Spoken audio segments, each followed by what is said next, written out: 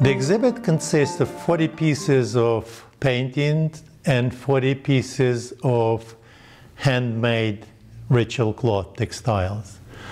I would like to express my deep appreciation to the artistic director of the Barron's Art Center, Cynthia Knight, and the staff member, Brandon Powell, for their incredible assistance and for their interest in helping us to exhibit this. So we are bringing this to New Jersey to show the residents of New Jersey, to show the richness and vibrancy of the Ukrainian culture. Enjoy. Some 10 years ago, neither me nor my spouse, my wife, Natalie Polenko, knew much about folk art. We were busy doing our corporate jobs, and one summer we decided to go to Ukraine to explore our ancestral land. We developed a busy itinerary, and after 3 days spent in a gold dome beautiful Kyiv, we rented a car and hit the road. Within a couple of days of the trip, we had unfortunate accident.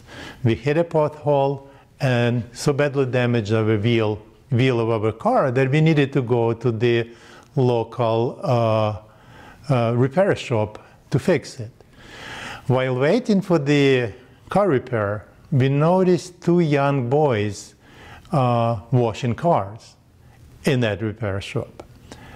And to our shock and dismay, we realized that the cloth that they were using, like rags for wiping water from the cars, were remnants of the unique rushniki, the ritual sacred cloth that we were taught to revere. So that shock was so deep and profound that something triggered inside of our minds, and we became really interested in preserving Ukrainian textile. During the same trip, there was another trigger that happened to us. We visited town of Petrikivka, which was for us known for the handcrafted souvenirs. And we bought some souvenirs during that visit, but also discovered for ourselves flat art, Petrikivka Malyovki, the beautiful, gorgeous, hand-painted pieces of art. And since then, we started collecting both folk art painting and the folk art textiles. The result of this passion and the result of these collection efforts you can see on this exhibit. Located at the turbulent eastern gates of Europe, Ukraine possesses and preserves the unique and beautiful folk art culture, which is deeply rooted in the local traditions, as well as cross-pollinated with the cultures of the surrounding areas, meaning Eastern Europe, Northeastern Mediterranean, and the Great Steppe, which stretches from Eastern Europe far to the east to China and Mongolia.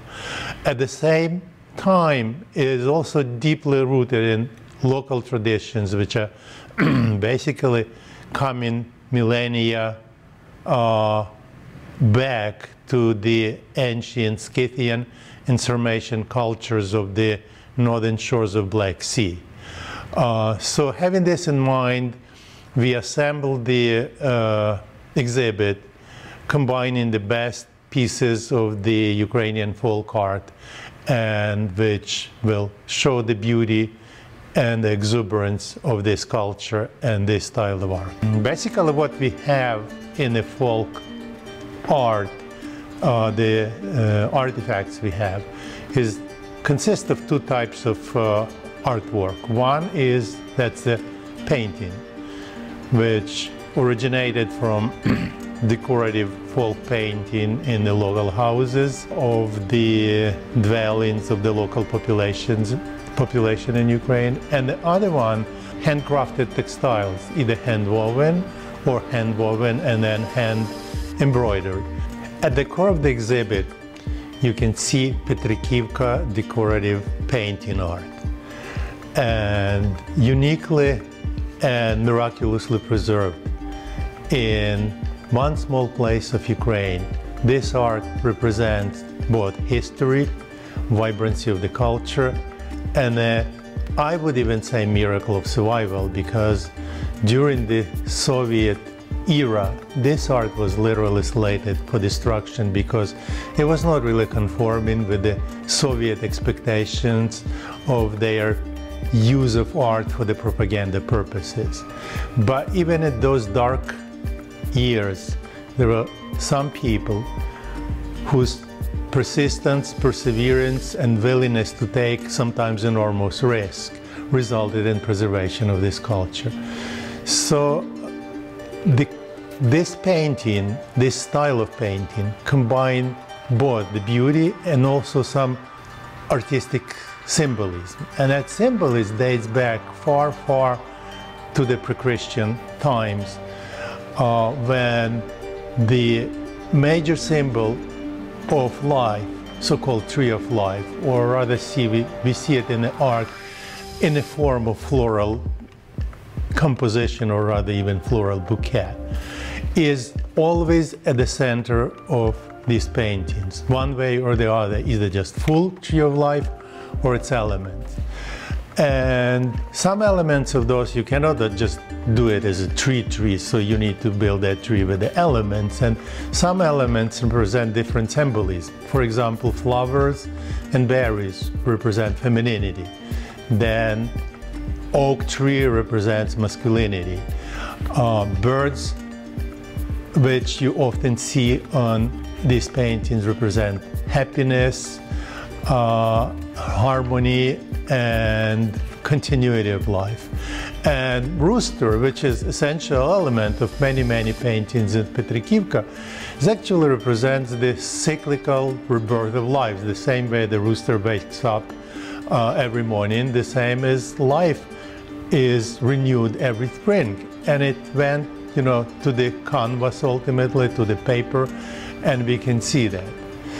So originally the decorative painting started with painting on the walls of the dwellings, which in Ukraine, north of Black Sea, were always whitewashed with lime. So this whitewash background, both in exterior and exteriors of the houses, represented a fantastic background to put painting in it, to which, you know, local culture responded brilliantly. And, you know, in old dwelling, and when I was a child, I still remember that it was still in place. You can see fireplaces decorated with flowers and berries. You can see walls decorated with hand painting. And it lasted like that until the probably end of the 19th century, when with the redistribution of wealth and the redistribution of labor, it became a bit too taxing for many people to do it in every house. So there was some specialization of labor, and some people responded to that. But it was also not enough because the demand was so high. So one day, someone decided to transpose paintings from wall to canvas or paper. And these pieces of art, they called malyovki, which means literally in Ukrainian painting, were brought to the local market fairs. And it was an instantaneous success. And people who couldn't do the wall painting, they brought them into their houses and decorated houses with those paintings. And this is how the formal beginning of this decorative folk art started. It stayed long undetected under the radar screen of the ethnographers and the art community until the prominent Ukrainian historian Dmytro Yavornetsky and his associate painter and art researcher Evgenia Yevenbach decided to do some research. And in central Ukraine, they discovered for the artistic community, for the ethnography, they discovered this art style and brought it to attention of the general audience and brought it to the attention of the researchers. Eventually, the artists benefited from that also enormously, because they started realizing the importance of their paintings, and many of them started getting formal art education. And you can see an older painting, comparing older painting to the new painting, you see a transition from kind of limited sense of proportion and balance, still beautiful, uniquely, naively beautiful, to basically the paintings which have a perfect sense of proportion, perfect sense of balance, and incorporate both the folk art and contemporary artistic canons. Since 1991, a year when Ukrainian independence was reestablished, there is a serious resurgence and renaissance of the interest in Ukraine to their cultural heritage. As people are coming out of the Soviet cultural hibernation and rediscovering their root, so the Petrikivka and other folk art styles experiencing this type of renaissance. Not only that, the interest of people also significantly ignited the international interest in the Ukrainian art. And in 1993, the exhibit of Petrikivka art was held at the headquarters of UNESCO in Paris. And the UNESCO was so impressed with this art that in December of the same year, 1993, Petrikivka art style was designated a status of intangible heritage of humanity.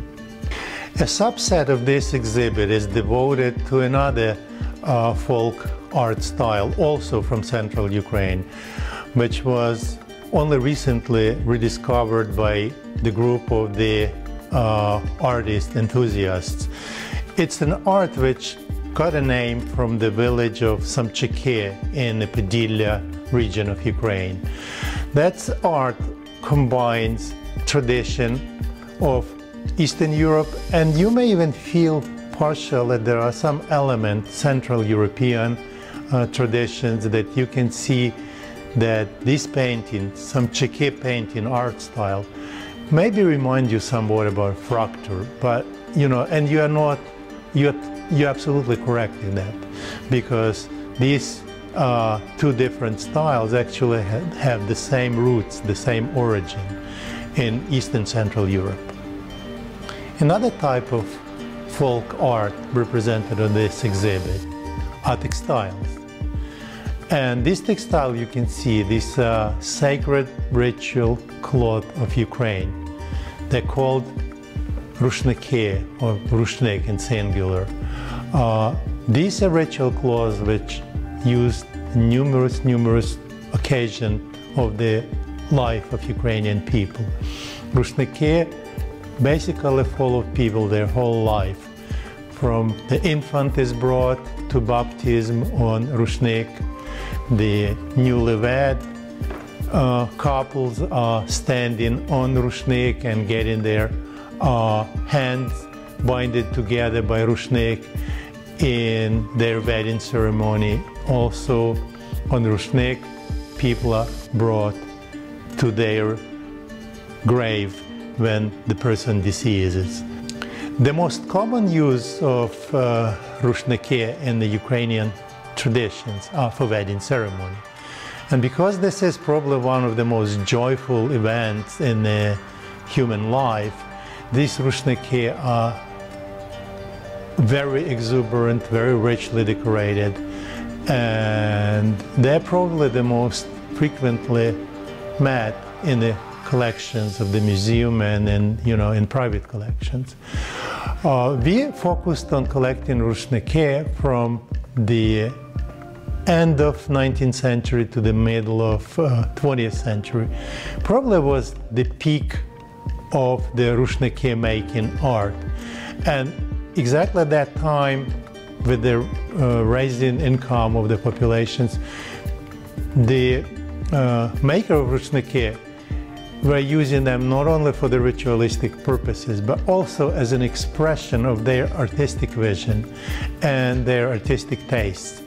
And these are probably some of the most beautiful that we ever seen while traveling in Ukraine and collecting these unique artifacts. Similarly to the other parts of the types of folk art, the core motif in rushniki is the ancient tree of life. This also ancient tree of life takes a bit different turn or take in the ritual cloth, because quite often tree of life is stylized into the pre-Christian image of mother protector, the woman which has raised this arm to defend her family, to defend her clan, basically to defend life from evil. Rushniki also contain numerous motifs in the form of the geometric figures. They also have some animalistic motifs, most likely birds, and the most common of these birds is eagle. And eagle also was one of the bridges between the ancient pre-Christian art of making rushniki and Christianity, because since eagle existed in the mythology of the pre-Christian Ukrainian and was already embroidered on rushniki, it was easy to transform it into two-headed Trinity eagle, the ancient Byzantine symbol which represents God Father, God Son, and the Holy Spirit. Usually Holy Spirit is a crown on top of this two-headed eagle. So that's basically the information about rushniki. We have two types of rushniki in this exhibit. We have hand-embroidered rushniki and we have hand-woven rushniki. Hand-embroidered rushniki are more known for its very rich and very exuberant design, and hand-woven rushniki are more geometric. They contain mostly geometric patterns, but both of them, one way or the other, have their own core motif, tree of life. If you would like to see more pieces of Ukrainian folk art paintings, you are very welcome to visit our Facebook page, which is named Petrikivka USA. And this page shows many other pieces which are not exhibited here. Thank you so much for your interest in the Ukrainian folk art. Thank you.